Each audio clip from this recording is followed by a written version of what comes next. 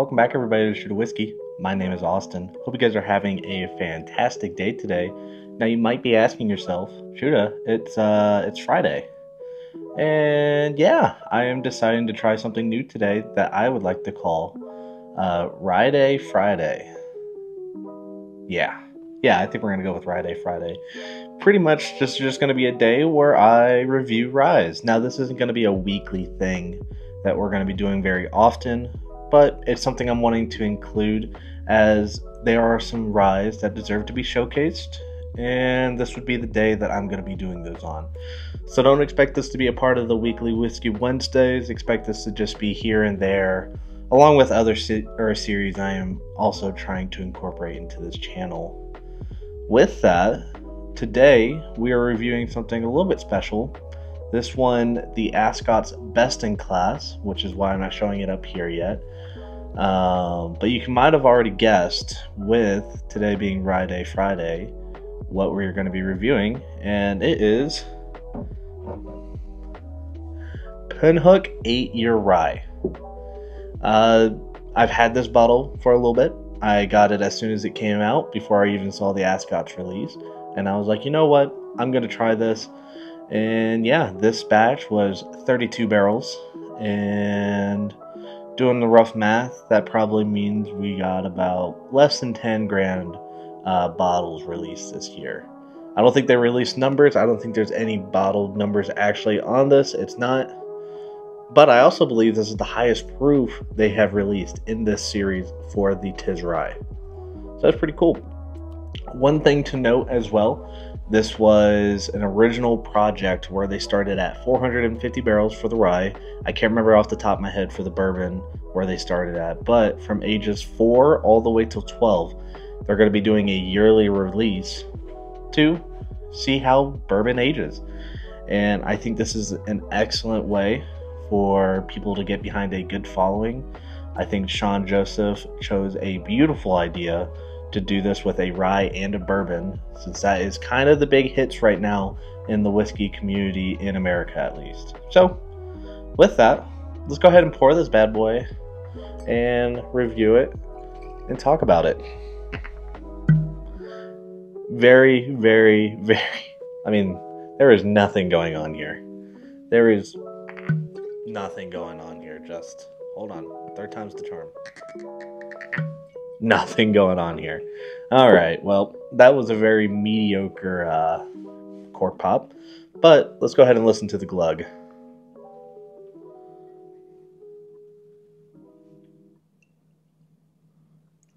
No glug either, which is a-okay. God, that cork just does not want to go in. So let's go ahead and get into the nose here.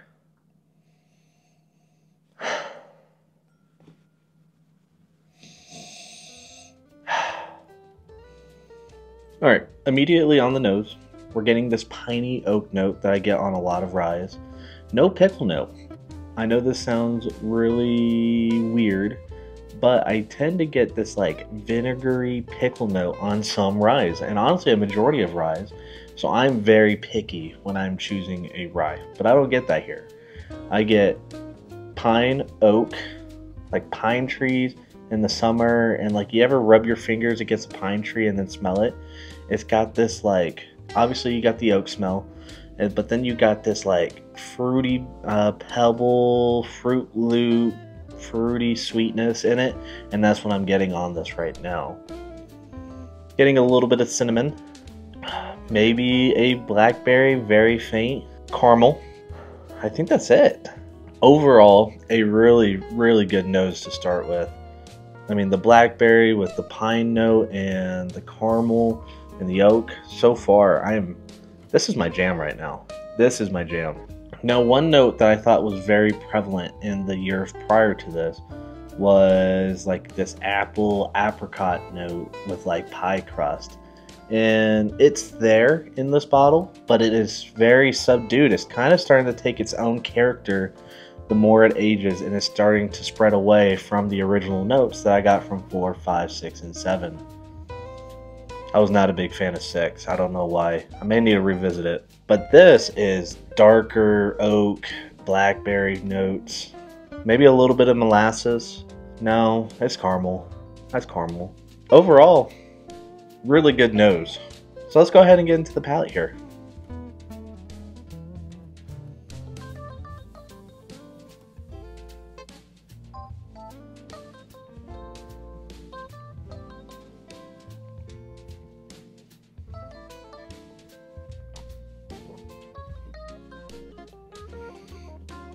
Oh yeah.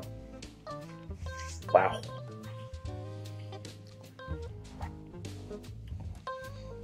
Nice Kentucky hug.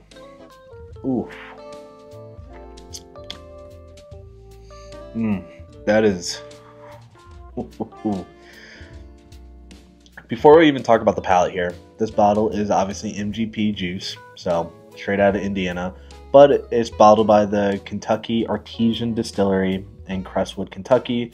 But last I know is that they age their stuff at Castle and Key, which is the old E.H. Taylor distillery, so they store them there. So Castle and Key's been kind of renting it out to help them afford whatever projects they got next. Hopefully no more of what that first release was, because Castle and Key's first release was a big old not very good.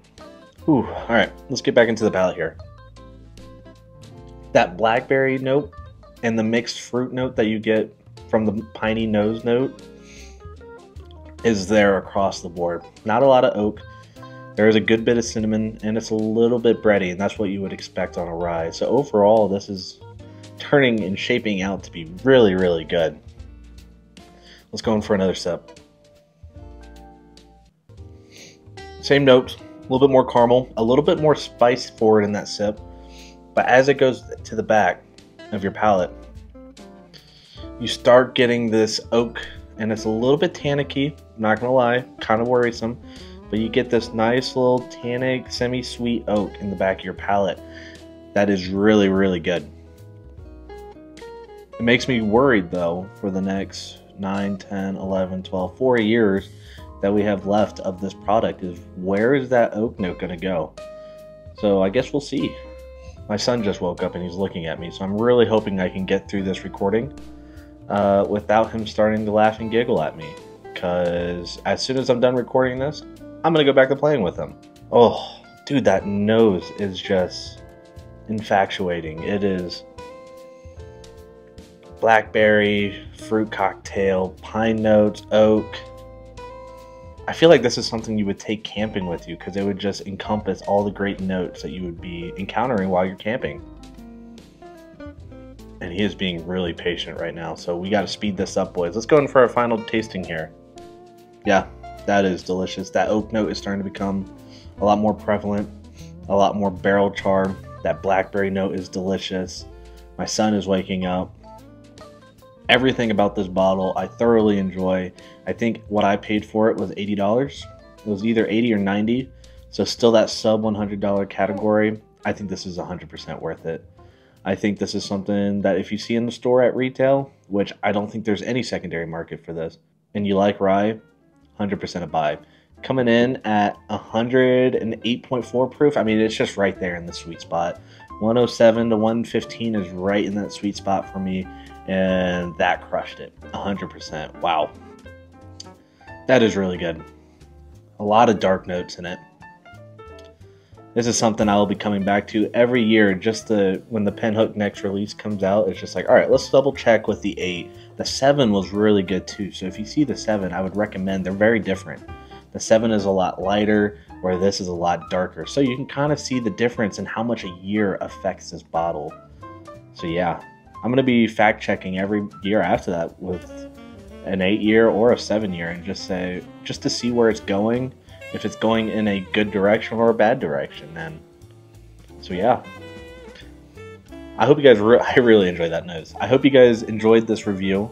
I know it was a little bit of a quick one, even quicker than our Wednesday review, but I really wanted to push out some Rye Day Friday content. This is something I've been thinking about for a little bit, as I really enjoy some ryes.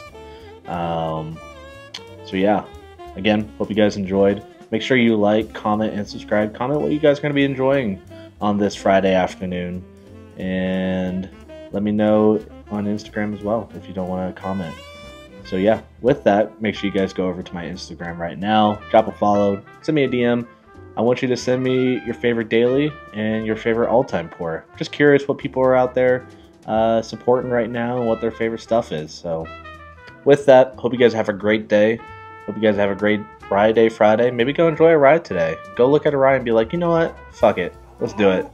My son is waking up, so I hope you guys have a great day. See ya.